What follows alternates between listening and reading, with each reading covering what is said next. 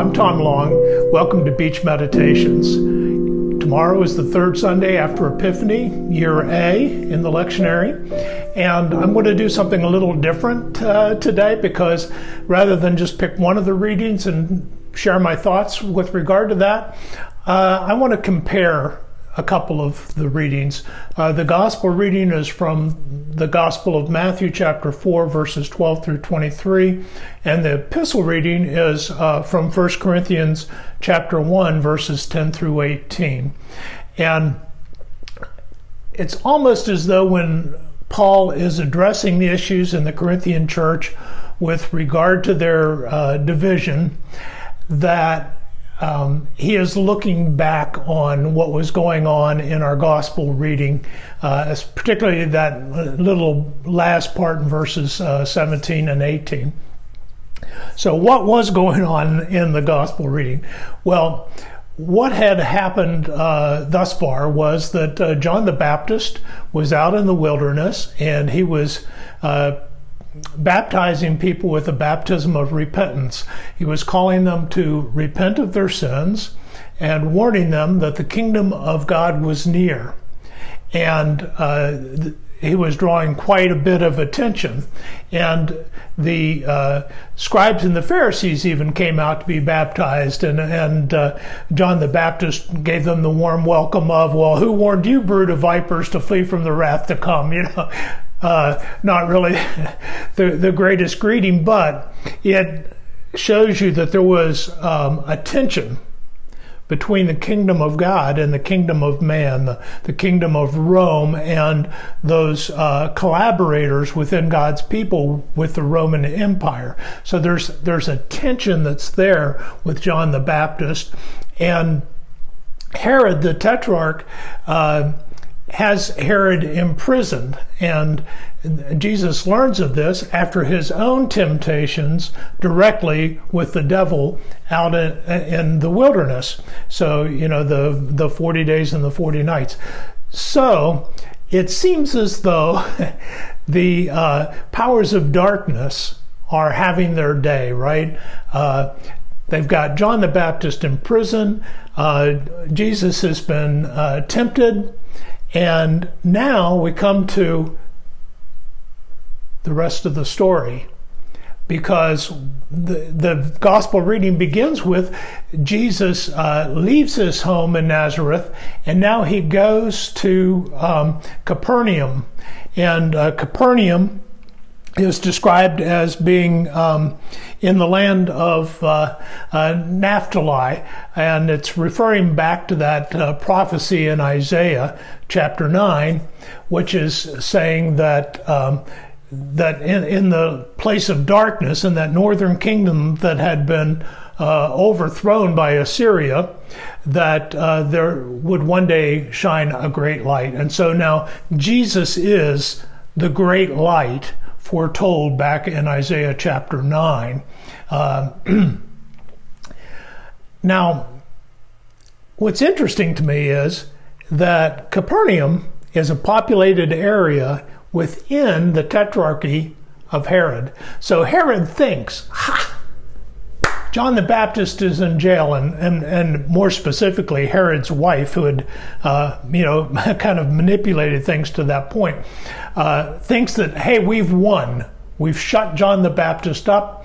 Nobody's out there telling people to repent and leave their sins behind, and especially nobody's telling me to do that anymore.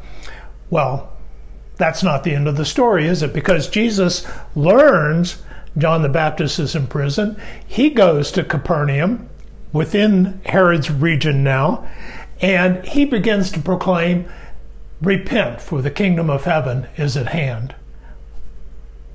The story had not ended, had it? Now, to be fair, it didn't look like a whole lot of a threat, because if you were there in those days, what would you have seen going on? Well, what you would have seen going on was the son of a Nazarene carpenter teaming up with 4 fishermen to go to Capernaum to start a movement against the kingdom of darkness. the kingdom of Rome, the kingdom of God's people who were collaborating with Rome. And if you had any kind of common sense, you would look at that action, that provocation even, of Jesus going to Capernaum, and think to yourself, well, that's not going to end well for these guys.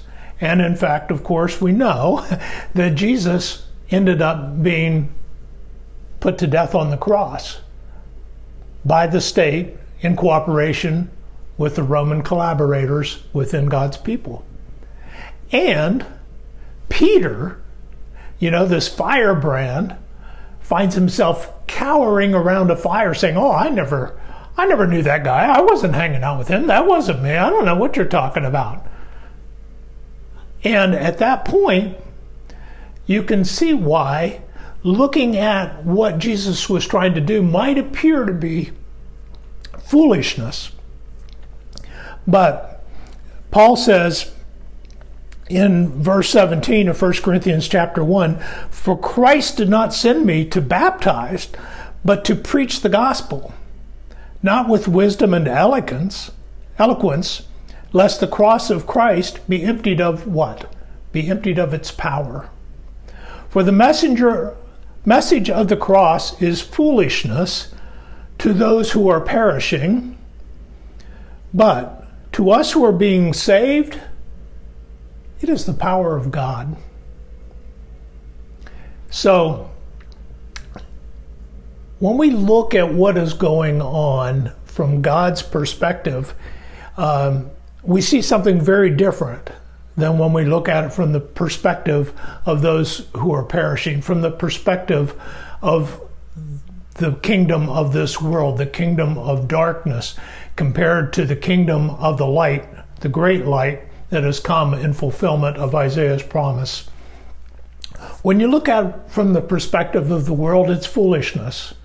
These 5 young blue-collar workers going off to start a movement against the greatest empire in history, against traditional powers within their own culture that had been established for centuries. These 5 men go off, and the only thing that one would see using common sense is that it's going to end badly for them. But God is at work. And so God empowers what they're doing. And even though it appears that they have lost, on the 3rd day, what happens? Well, we know. That's what Easter is all about. God raised Jesus from the grave in power. And that the power of that resurrection then becomes available to all of us who look to Jesus for life and salvation.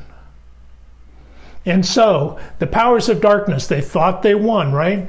We got rid of John the Baptist. In comes Jesus. They thought they won. We got rid of Jesus. We put him on a cross, and we shut up. We made Peter so afraid that he wouldn't even admit that he knew Jesus. And now Jesus rises from the dead. And when they tell Peter to stop that preaching in chapter 5 of Acts, how does Peter reply? He says it's better to obey God than men. And they took note of his courage.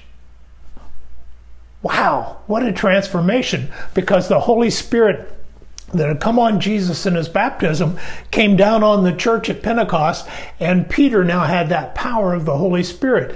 So the foolishness of the cross became the power of the gospel. And so when you look at things from the world's perspective, and frankly, sometimes from my own perspective, I look at my life and I think, I see the downside of it. We see the suffering that's involved, the ill health, the wounds from relationships, the economic challenges. There are people around the world who are living in fear of missiles flying through the air, in fear of starvation. There are people in my own country who, because of the color of their skin, even if they're just getting stopped for a speeding ticket, feel like their lives are at risk. This is the real world. This is the way it is. But what the gospel reminds us of, that is not the whole story.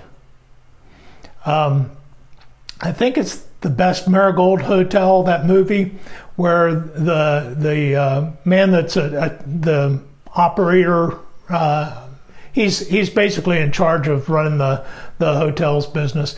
And this young man tells an older visitor that things work out, everything works out in the end. If they haven't worked out, then it isn't the end. And that really is what Paul is saying here. Look, right now, what you believe may look like foolishness. Why? Maybe you lost your job. Maybe you're hungry. Maybe you can't pay your bills. Maybe there's missiles flying overhead. Maybe you're persecuted because of your color or your religion or where you came from. Maybe these things are true now, but it's not the end of the story. The end of the story is resurrection. The end of the story is power.